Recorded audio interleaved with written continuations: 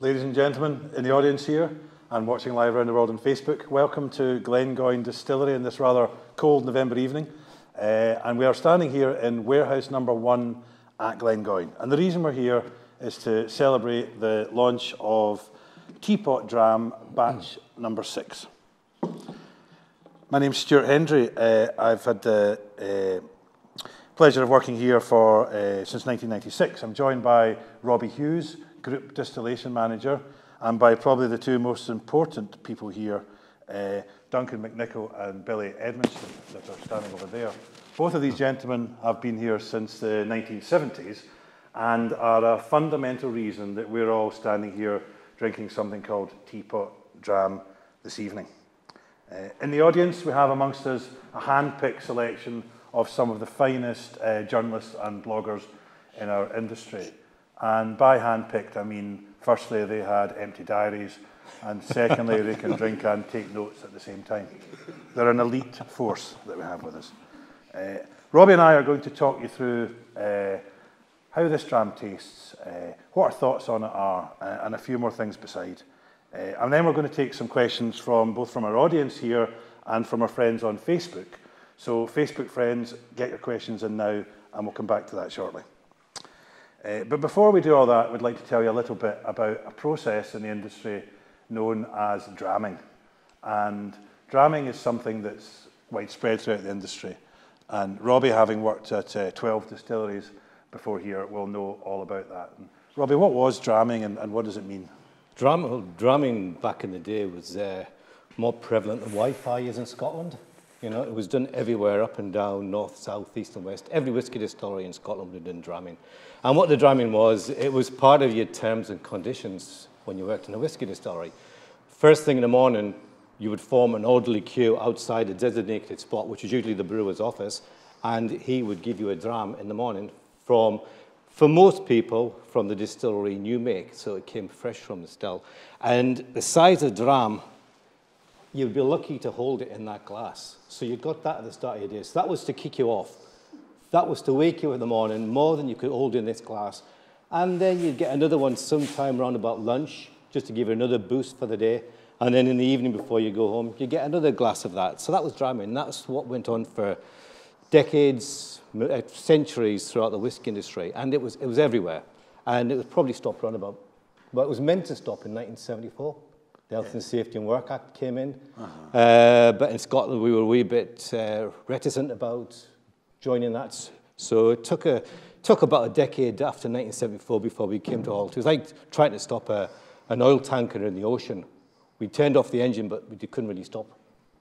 And Robbie, why would distillers give so much whiskey to their workforce on a daily basis? What's the thoughts behind that? Yeah, I mean, it was expected, but the thought was if you give it to them, they won't take it.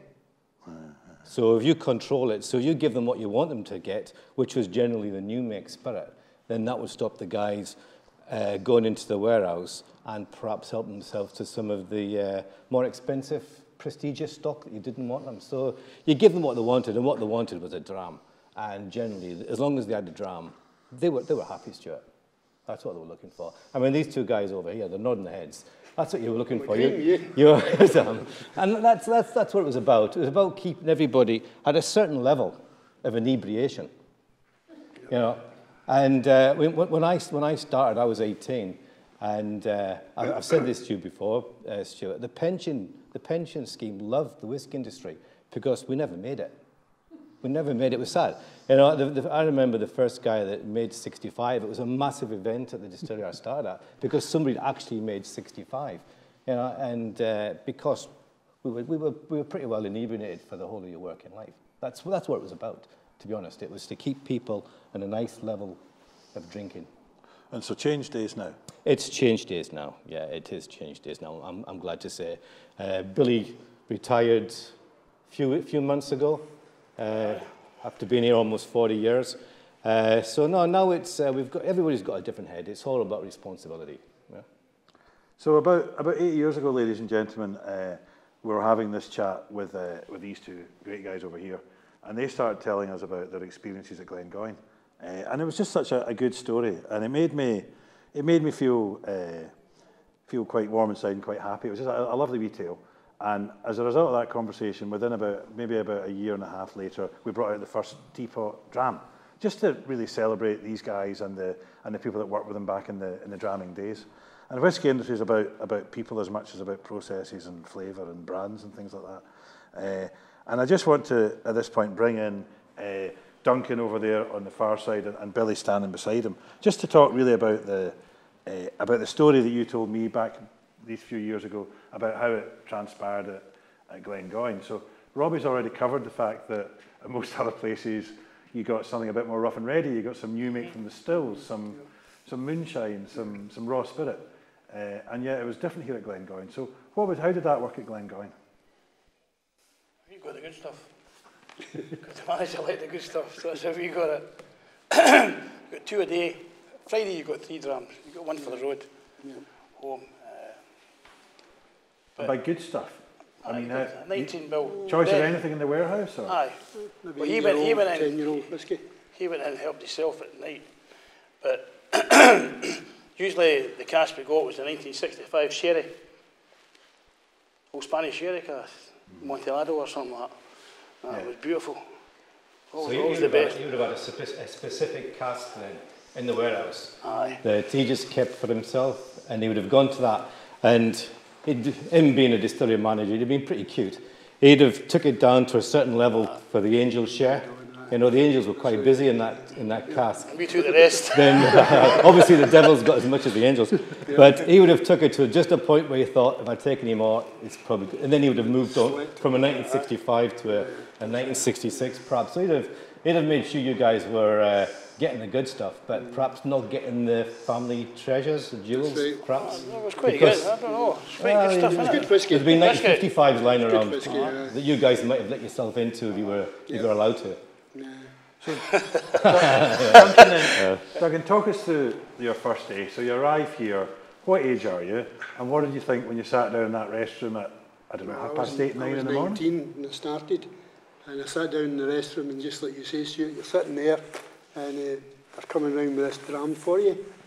You think, I don't like whiskey. You know, I really didn't like whiskey at that age. I'm saying, I really don't want this, so I'm sitting holding it. And then one of the older guys actually noticed, and he was sitting, he just went and put my hand down, so that was fine. So of course, once the brewer went out, he said, put it in there, son, put it in the teapot. So I put it in the teapot, and obviously that was used for someone else to have later on. You got wise to it, and you learned very quickly. I mean, I loved the job, starting the job and everything else, but this drumming, not at the beginning. I wasn't too keen on that, but after about probably a good year and a half, I kind of took it, and I thought, you know, I've wasted a lot of drums here, you know. You're still taking it quite well, if Robbie and I could. I'm not no bad for me. And so you start drinking at that time in the morning with something this size. I mean, you can do your work fine, you can... Yep. There's no problems there. We didn't have a problem. And we've not lost MD at all, have we? No, Billy? No. Never lost MD, no. So... And so into the teapot I would go. And Billy, did you do this, or did you manage to somehow drink all yours from day one? Well, at first you started, but later on you get used to it. So. And the older boys would presumably like the younger guys who were filling up this teapot. So then, instead of getting 3 drams on a Friday, are they going back up in between to have a little cup of tea? Or? Yep. There was always a dram in the teapot. Always a dram in the teapot. You know, a lot of folk never took it. But anyone could go up there at any time in the day and pick a wee dram out of the teapot. I suppose the older boys. The night shift boys would have benefited because they didn't get it during the day, so there'd be something in the teapot. No, they got like sample bottle. So they got a sample bottle left for them. So they got a sample bottle as well as the teapot dram as well. That's the last of the night shift. Night shift was looked after as well. How many units of alcohol will be on back then? Oh, I don't know. Nobody even counted. It was definitely treble figures probably. You know. Different days. Incredible. It's so different, and yet, like I say, the work went on. Nothing suffered. I don't think it did anyway. We all managed to do well, and a lot of them got through, but... Do you know the one thing I've never asked you guys is, so you don't do it the first 12 months or so, but then you're doing it for a few years before the practice ends. So on the day it stops, how do you feel then? Do you feel a kind of itch? Do you feel a need for... you missed was it hard, or did you miss it? It was, because you enjoyed it. you really enjoyed it. Like, you look forward to your dram coming, you know. Used to think yourself, well, it's lunchtime, get a wee dram, you know, buzz, you know, and a blether, you know, because you always do this wee blether for 10 minutes, 5-10 minutes with your dram. So yeah, you did miss it, you did. Winter time was the worst. Jeez, you got heat in you. Well, especially these boys who were outside, you know. When you're outside, you enjoyed that in their heat, if you like, you know. Well, that's the kind of whiskey. I mean, when we actually get into doing actual tasting of this in a few minutes, you will realise that this Teapot Dram isn't like any of the core range that we have here at Glengoyne, because it was meant to do a different job. You know, the core range are, you know, more mellow, a different style of whiskey. You know, you guys were drinking this because you were working in a warehouse colder than this in the middle of winter, and you were there for 8 or 9 hours. Or you could have been perhaps throwing 3 tons of draff out of the mash tun by hand. Or back in the 60s, you'd have been raking out the coals from underneath. So the job was different. So you were getting a whiskey that was really going to give you that punch, you know, and it was going to hit you here, but it was going to get the blood circulating to your extremities, so you would be, so you'd be working hard. You know, that was the idea. That whiskey had a job to do. It was never meant to be domesticated. This whiskey, you know, it was a job for people who had a hard job to do. And that's what I'm hoping we'll get when we taste it as well. I'm sure. Blast, you know. I was thinking about this a little bit earlier. So, I mean, 1970s you were doing this, but in the 1870s was the time when Glengoyne changed. I was here then, Rob. Just a wee bit later than that. But so 100 years before you were doing your dramming, the distillery manager arrived here by the name of Cochrane Cartwright, and it was as a result of his family connections that Glengoyne first got a really steady supply of sherry casks. So from 1833 when we opened to 1870s, the casks might have varied from filling to filling, and therefore the flavours would have varied.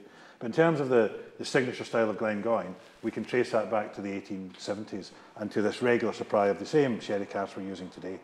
And they were able to do that because his family imported sherry into Glasgow and distributed it, so hence the empty casks came to the distillery that just bought. That was the Lang brother days.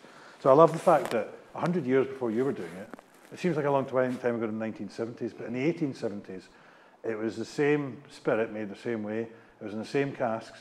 They probably had the same problems with the workers stealing the whiskies as you boys were doing in the 1970s. They had the same method of dealing with it, which is give them a little bit and that will keep them right. And it's just one of these things about the industry where time seems to move quite slowly. And actually some things change, but a lot of the really core things don't alter very much. And that's something that, you know, had they not been in prison, your great-great-grandfathers could have been in that role at the distillery, doing exactly what you were doing 100 years later. It's just nice to think of it that way. So, Robbie, now that, and indeed Billy and Duncan, the time's probably right to taste this wonderful thing here. And we're going to do that in a more sort of traditional way, the same way we would do with wine or with any whiskey or anything. We're going to look at it, we're going to smell it, we're going to drink it, and we're going to smile a lot. So starting with the colour, and it's a little bit darker in here, Robbie, but what have we got going on in the glass here? Well, I mean, straight away, the colour tells you what kind of casks it's been in. I mean, the colour is deep. You know, it's, I don't know whether you class that as deep amber or almost very rich dark copper.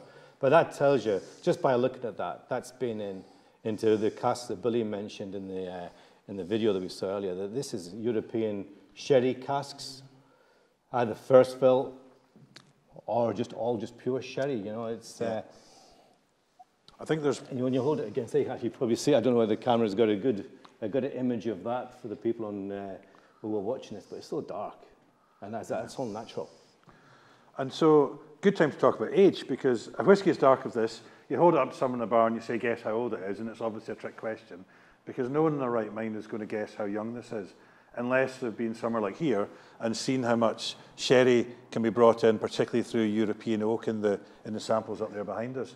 So this whiskey is a mix of casks that's 8 and 9 years old. So officially, this is an 8-year-old whiskey. And the colour of it, people think it's a quarter of a century old or something like that. And that colour just obviously comes from first fill sherry casks. And the reason that for that, both the age and the sherry cask, is to try and mimic what you guys had. And I remember the first few batches, we would sit down and taste them with you. And I said, was it the same as before? And you said, I can't quite remember those days. And you know, with these kind of conversations. But it's dark, it's rich, smells absolutely amazing, but it's really quite young. And we're quite proud to say how young it is, because this is a non-age statement whisky, and it's deliberately this age because it will vary slightly batch to batch, like your dram would, so we don't put an actual age on it. We'd proudly put 8-year-old on it if it was always going to be 8-year-old. Next year it might be 7-year-old and 9-year-old cask mixed. It's just trying to recreate a flavour with young whisky. And young whisky can be absolutely magnificent, and that is one of my favourite things about this. You don't have to wait 20 years to get something like this. As we talk through it, and as you taste it here, you'll notice it's not an old whisky. There are very many clues that give it away. It is quite spirity, it's quite high strength, but a lot of the characteristics that you'll find in a Glengoyne 21-year-old that are cask derided are already starting to come in here. And I just think it's great to try something like this so young, Robbie. I mean, there's something about the Glengoyne New Mix Spirit. I don't know whether it's just the chemical composition, but it just brings out the colour and the flavour so early in its during the maturation that other distilleries I've worked at in the past, not that many use the same kind of cask, but they just don't extract the same amount of colour so quickly as Glengoyne. So that's really why it doesn't need to wait so long. You might find other distilleries could be 14-year-old, 12, 14 before they manage to get that much colour. But this is straight from the cask. This is cask strength, so it hasn't been, you know, diluted. There's been no water. It's 59.3% alcohol. So if we both fall over in a heap, you'll know why, because this is very strong stuff. But this is what you end up looking like over there. Those two guys when you drink this. We've got Blair over here. Blair's a young guy in the back hiding. Blair's 20-year-old and looking bright-eyed and bushy-tailed. But that's Blair's 40 years from now, after drinking 40 years worth of cask-strength whiskey, and that's the future, and it's great. You must be really proud, you know. And it's been a good 40 years. You don't remember it. It was a good 40 years. But yeah, I mean, we'll go by the whiskey. As Stuart says, I mean, it is young. It is young. There's nothing in Stuart's wardrobe younger than this whiskey. You know, it is really, really quite fresh whiskey. But that's what it had that job to do. You know, this whiskey was there. It wasn't a time when you could work from home in your onesie, you know, drinking cappuccinos. Back then, you actually do a hard job. So you needed a hard whiskey, which would get right to the heart of it. So we know just by smelling it, and if you've all had a smell, it's big. You know, the very first whiskey I drunk was this kind of similar to Duncan. I was very young when I started. I only ever had a blended whiskey before I started working in the whiskey industry. To have one of these on day one, it was a revelation. It really was. It was a baptism of fire. And when you actually nose this, you know what's coming, because it's such a big smelling whiskey. I mean, what you're getting in there, it's spicy. You know, I struggle to think of any Glengoynes that I've nosed where I can recognise such a wide amount of flavours. I'm not maybe the industry's best nose, and well, I might recognise 3 or 4 things. There'll be people in this audience that will tell me there's 8 or 10 things. But with this thing here, there's just such a lot going on, and every time you go back to it, you get something else. The first time I smelled it, I got a kind of warm, leathery smell, as opposed to cold leather, and you get a little bit of rose petal. You obviously get sherry, and you get oak, and almost a little chocolatey hint. There is that dark, rich cherry kind of nose coming through. But what I get, and as Duncan, who was a stillman for many years, you do get that fruity notes coming through because it's young. You know, although the cask has had a massive influence on the colour, which you can clearly see, it hasn't as a big an influence as, say, a 21-year-old Glengoyne. So 21 years in the same kind of casks, it takes more of the youthfulness, the spirity side of things, where this is only 8, which is very young for a single malt whiskey. You've still got that, I'm getting, it's like a pineapple-y smell to me coming through it. You know, you're still getting that fruitiness coming through. And that's what Duncan and his colleagues in the distillery, that's what they're trying to achieve. And it's still captured, so the cask hasn't removed that. It's still very much there in this. So I'm interested in your fresh fruit analogy, and that's the smells in the stillhouse as you're walking by. If we leave these in the same cask until 21 or 25-year-old, there's fruit there, but it's not fresh. It's now dried fruits. It's raisins. Yeah, it's more like Christmassy. It's crystallised sugary fruits. It's a different animal altogether. You know, this isn't one of your pipes and slippers stroking the Labrador in front of the fire, whereas perhaps the older, you know, the 21-year-old Glengoynes, that's what they are. This is a different beast. You know, this is really going to give people it's a bit of a challenge, you know, and that's what it's meant to be. As I said earlier on, it's meant to get the blood flowing. It's meant to get you working. That's what this. I know it's a struggle with you, Billy, sometimes. But that was the idea. It was to stimulate. It was to stimulate the guys. Never let them get below this point, because then they start asking questions about pay rises. You know, so you try and keep them a wee bit glowing. You're a hard man, Ruby. And in terms of the taste, there's definitely well, the first thing you're going to say is when you taste it, you're going to think there's a high alcohol content, which there is. It's nearly 60% alcohol. But there's still that kind of spiritiness in there that you would associate with the younger whiskey. That's unmistakably there too. But then behind that, there's an awful lot going on. It's you've got that nice wee gentle grab to the throat. Yeah. It just gives that nice wee spirty coming down. But you've got that close, you've got that woodiness coming through. Cinnamon. Yeah, there's a lot of pepper. Yeah.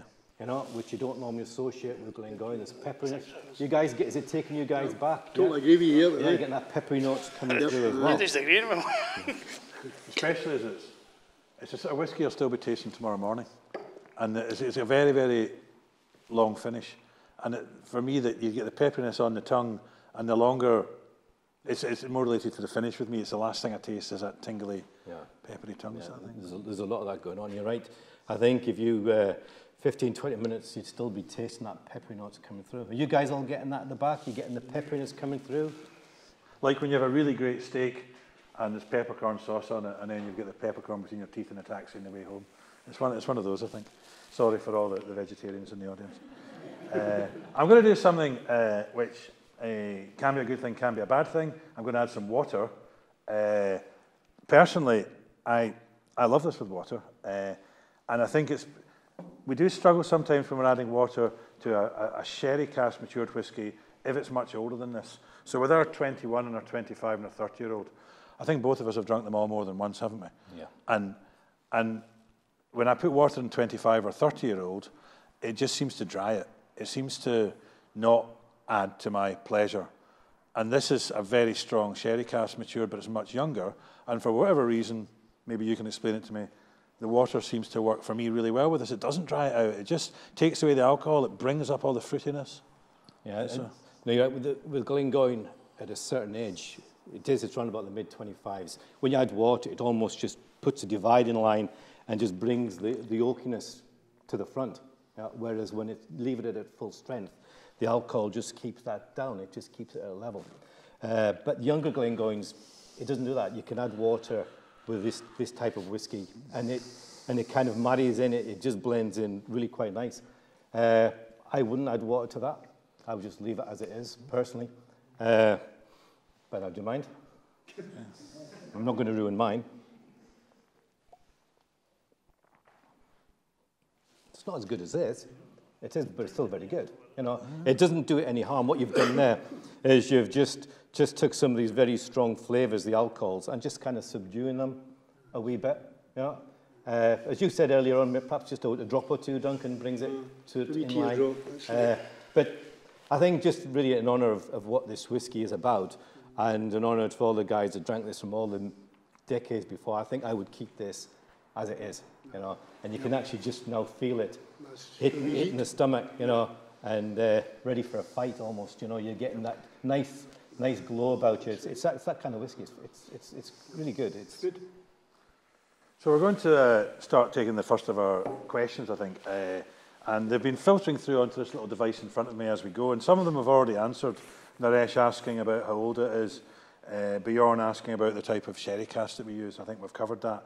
We've got a question from Johnny Allen on Facebook. Johnny has clearly had a drink because he says he's thoroughly enjoying the presentation. But thank you, Johnny. And Johnny's question is, do we ever experiment with any other sherry casks, or do you find the spirit is most suited to Oloroso sherry casks? We do concentrate mainly on the Oloroso because it's what we've always done. We've done PX, Amontolados, we've done a Fino here and there, I think, in the past. We've done one or two of them.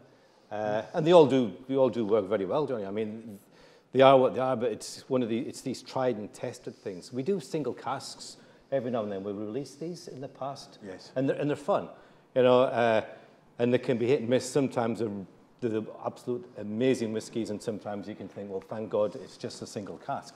But we do try the sherries because Glengoyne does very well with these sherry casks, various combinations. Can you think of any of the tried, the PX, Amontolados, Finos? With some really nice Fino, there was a Paolo Cortado cask. That's right, yeah. In 1988, I seem to remember that was brilliant. And I think Johnny's right to use the word experiment. So in our 10-year-old or 12-year-old or 15, 17, 18, 21-year-olds, we want people to taste the same thing every time they drink it. So the recipe stays the same.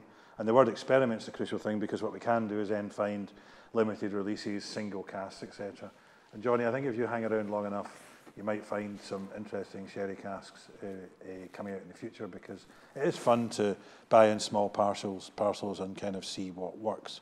And if our story is all about sherry, then sherry is a logical thing to do that with, rather than going down a rum cask route or something maybe of that nature. So. We have even tried it with Madeira in the past. We've tried... Madeira works well. Madeira's very well. Ruby Port.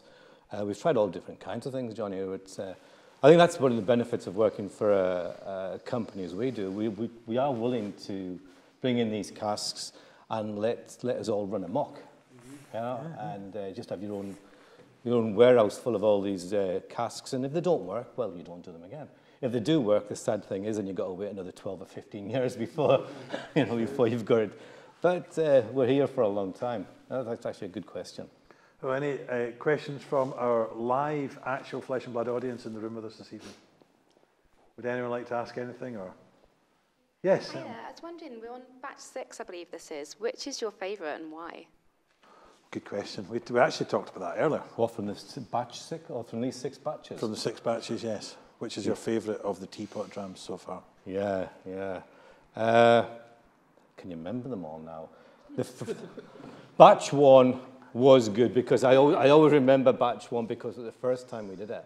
And it wasn't quite, I don't think it was quite as strong as this one, but it was, we were just trialing it out and getting a lot of advice from these guys of what was the right whiskies. So batch 1 was particularly good. Pretty much like the very first child you have, you love it, and then all the rest of them are annoying after that point. You know, hopefully the kids aren't watching at home. Yeah. But no, batch 2 was very good. I thought we kind of dropped a wee bit for a couple of batches. wasn't particularly bad, but I think we hit it really hard, really very well for the first 2. But this one, from my initial taste, it's as good as batch 1, if not a tad better. I think the nose on this is absolutely amazing. Yeah. It is, isn't it? Super nose. It's one of the finest Glengoynes I've ever nosed. But it's got that nice taste. It's just a little bit the cherry influence, the hard work that Duncan and the team put in all those years ago. It's captured in this bottle, and it's done very well. So between number 1 and number 6 are my favourites. With me, it would be this and number 2. I absolutely love number 2. I mean, I must say I didn't struggle in any way with 3, 4, and 5. And they are all different. They're bound to be all different. It's just a small mix of casks. There's 6 or 7 casks involved, or 7 or 8, or whatever it might be. Each year is going to be different. But just in terms of my own personal favourites, this number 2 was just always really up there for me. And this is at least on a par with that. Today's the first day that we taste it as we're experimenting with it and working on what casks to bring together. Our colleague John Glass looks after that, and he sends through samples to a few of us through here. So we've been looking at it as it developed. This is the first time we've tried it in the bottle, was actually this afternoon. And I think it's as good for me as the number 2, if not even better. I love this one. So. We'll go to another one from Facebook. James Kennedy, is it similar to batch 4? Oh, we've just answered that. Sorry, James. Robbie didn't like batch 4. I personally liked it, but we're saying that this batch 6 is even better. And do we have anything else from the audience here that would like to answer? Yes, sir. So it was both sherry casks that were made to make up this batch, correct? This is 6 different casks. There's 4 butts and 2 hogsheads. And 2 hogsheads. And do you know the oak varieties that were of the casks that we used? The what, sherry? sorry? The oak varieties of the sherry casks that we used. Were they American oak sherry casks or? No, there was no mention of that. No. There was no mention. I didn't. Of the type of oak? The type of oak. Oh, you weren't reading your notes. There was notes, was there? There was.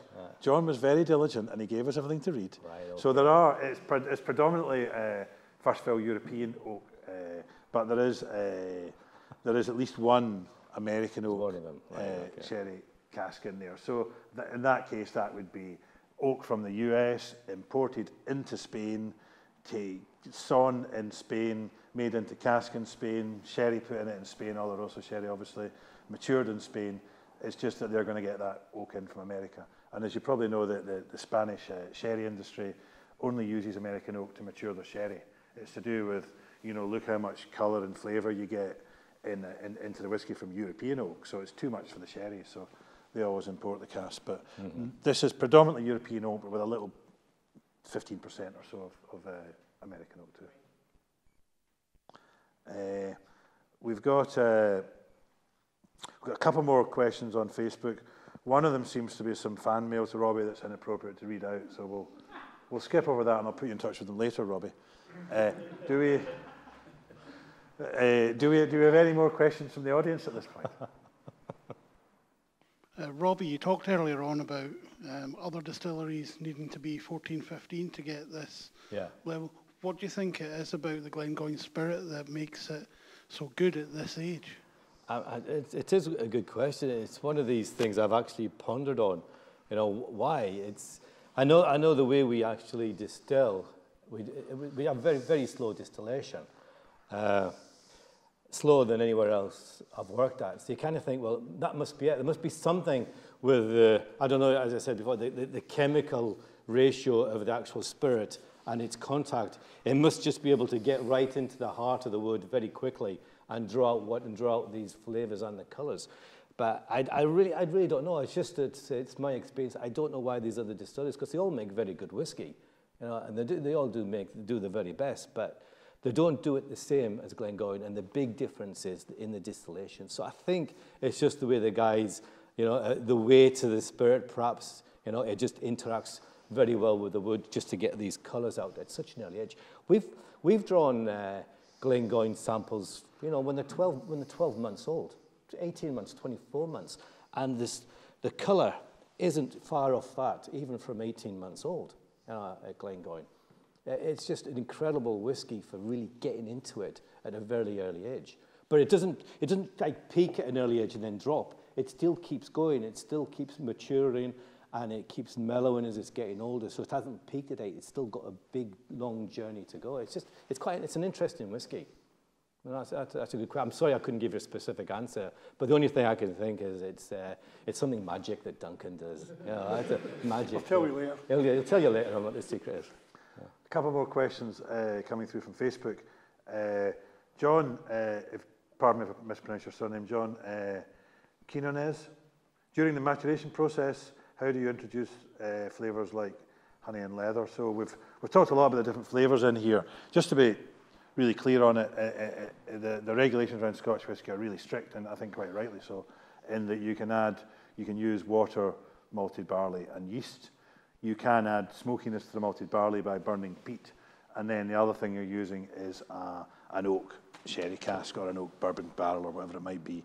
And so all the flavours come from those things, either from and actually, in fact, Robbie talks very well about this, about where does the most flavour come from. So if you're not a peated distillery, Robbie, and we're talking about the huge range of flavours, which parts of the process are going to give the most flavour and the most smell into this bottle and into this glass? The most flavours and as you said, unless you're a peated whiskey, it comes from the very end of the process. So the end of the process is the cask. So that's where your biggest influence for the flavours is.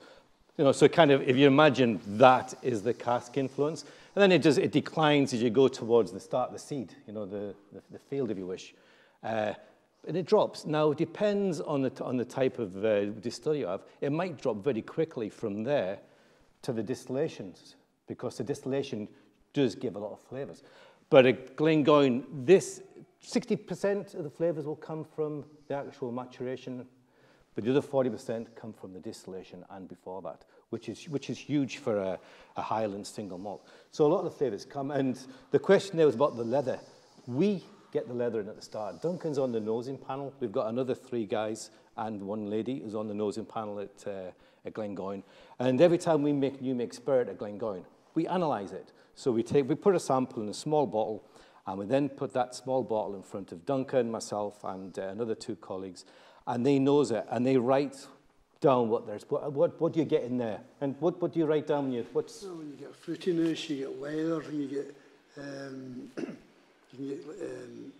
flavours like that. You know, yeah, and fruity and leather are the 2 things. They're the 2 main ones for me, anyway. Whenever I pick up the piece of paper at the end of the week when the guys have analysed it, then I'll know it as well. I'm looking for 2 words, fruity and leather. Because as long as you get fruity and leather, that's right. that's You've done your job. It's consistent. It's since 1833. It's been fruity and leather. It's very boring and very dull. Leathery notes. That's it. We get leather. So the answer to the question is it comes in at the start. You know, this fruity, this leather comes in at the very start, but it's then the cask then builds it up. It magnifies it. You know, the evaporation takes some things away that we don't need.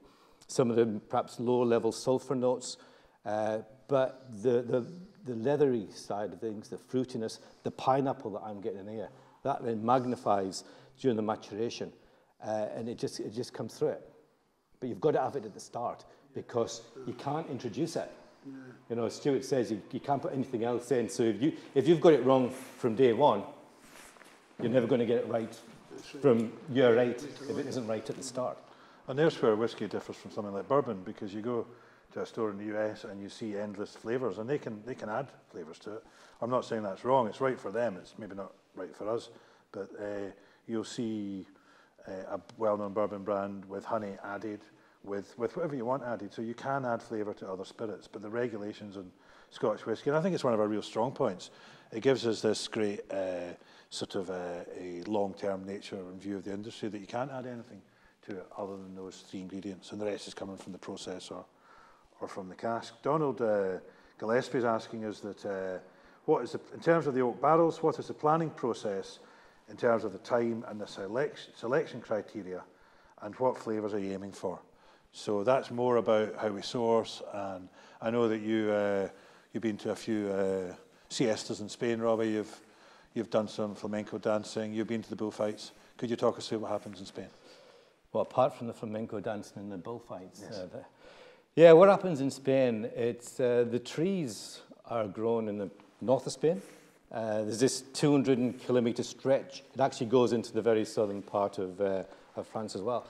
And it's all natural forestation there. They don't plant the trees, they just grow, and they do natural selection. They're allowed to cut down so many trees per year, and then when they've come down, they'll just naturally grow.